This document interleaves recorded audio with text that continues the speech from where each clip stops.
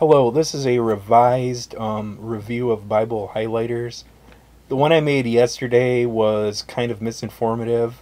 I discovered that after I opened my Bible today and found some highlighter bleed through that wasn't there the day before. So I'm going to just redo this.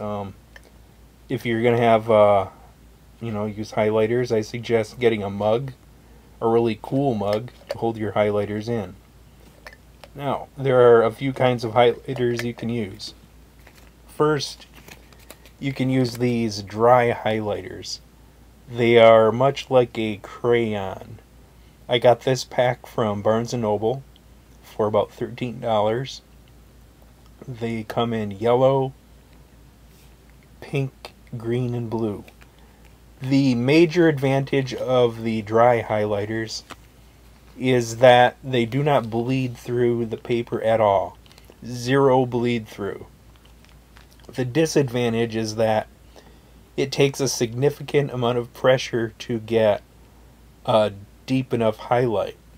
And due to needing to apply a significant amount of pressure, highlighting can be somewhat time consuming. Another kind of highlighter you can get is by using a marker type one. This is a major accent highlighter. I do not recommend using these. Major Accent makes these. Sharpie makes a brand of these.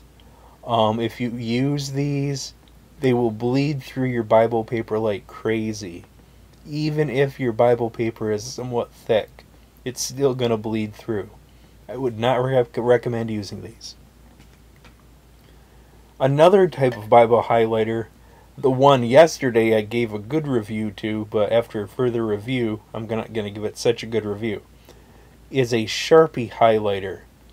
And on it, it says Smear Guard. Okay, when I used this yesterday, actually I used it on my Bible after church, after I went to Walgreens, there was no bleed through.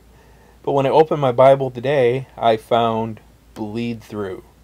It wasn't significant, but it was just enough that if you're kind of persnickety, it's going to bug you. And you would come back to my initial review and say, dude, you're nuts. So, it's not super duper strong bleed through, but it's just enough that if you're going to use a Sharpie Smear Guard, you might not want to use it.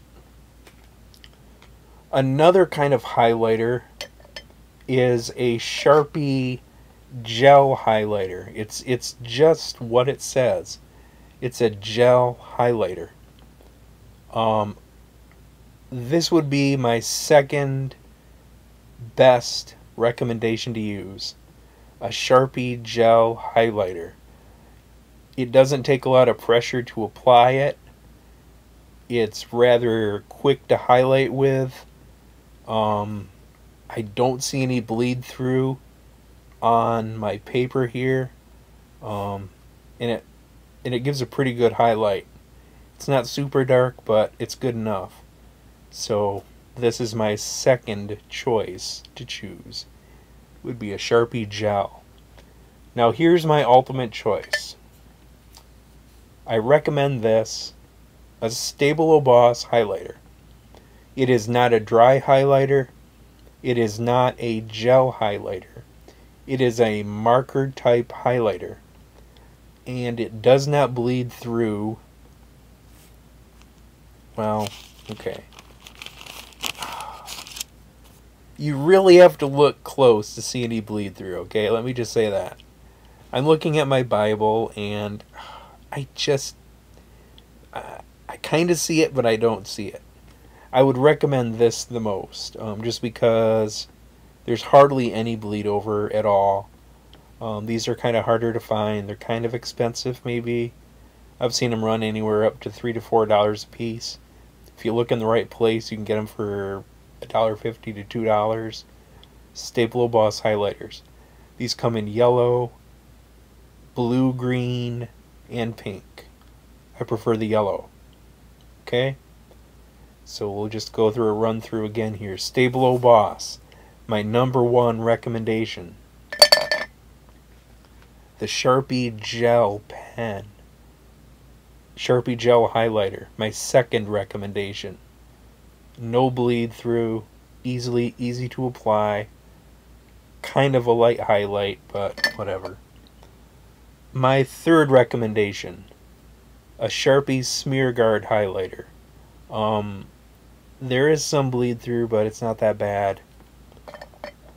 The one I would not recommend at all is a Major Accent or a Sharpie one like this. Just way too much bleed through. And if you want no bleed through whatsoever, get a dry highlighter. Significant amount of pressure, very slow to highlight. Really not my favorite, but it'll get the job done. Thank you for watching this revised Bible highlighter video. I am sorry if you went out yesterday after my first video and invested in highlighters that were not good. God bless. Have a good day. And don't forget to have a cool mug to have your highlighter in. That's essential. Thank you.